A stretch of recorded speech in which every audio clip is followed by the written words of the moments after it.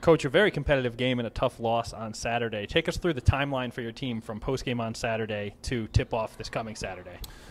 Yeah, we took Sunday off. We had the selection show Sunday night, so it was great to see our name called as the second seed for the NCAA Tournament. Guys are obviously very, very happy to be participating again in the postseason.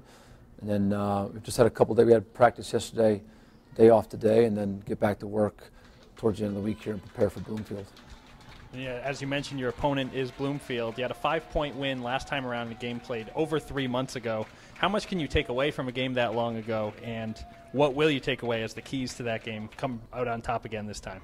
Yeah, I think anytime you can get film on your opponent, especially when you play them, I think it's key just to find personnel, find some things that they do offensively and defensively. So we'll watch that film.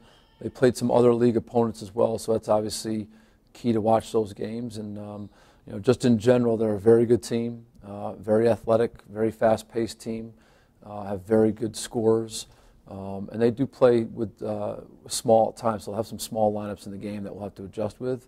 But and then they're very, very good in the offensive glass. 38% of their shots are recovered by them. So it'll be a great challenge for us to guard them and obviously keep them off the glass and be a good game. And you were in a similar position to this last year. What's different about this team that'll help you take an extra step in the regional? I don't think much is different. I think obviously the experience will help our guys a ton. But I thought we did a good job preparing last year. We played another team out of league in Dominican. Thought that week leading up, we did a good job preparing for them. I think the key will be, we played 3 games last week in our conference tournament. So I think that's a little bit different than what happened last year. So we've been continuing to play, which I think is good.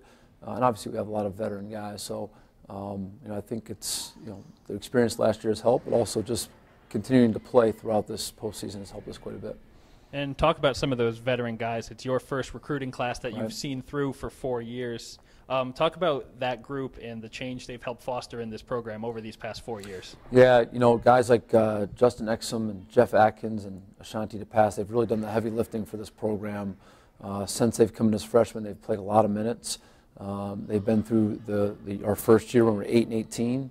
It's great to see them really fall all the way through to a 21-8 year and another chance to play in the postseason. But those guys, first of all, they've been great ambassadors for our program, for our university, great kids, have tried hard in the classroom, and obviously I think they've just done a great, great job basketball-wise, just improving every year, and obviously have gotten us to this point where we're one of the better teams in the region.